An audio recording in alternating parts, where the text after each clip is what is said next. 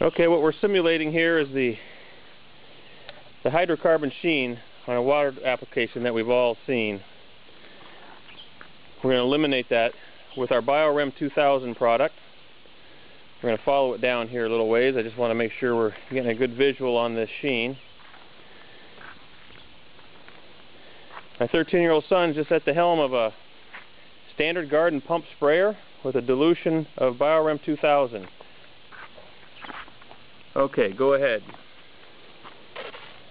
You'll see it eliminates it on contact. It's actually consuming that hydrocarbon on contact and turning it into carbon dioxide and water. Here's this sheen. We'll kind of do this slowly for the demo.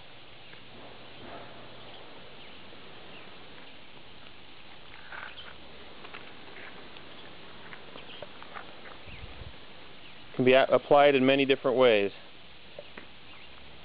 Okay, go ahead and finish up the cleanup. And as you'll see, our waste stream is gone. It's not just emulsified, it's actually completely eaten and gone.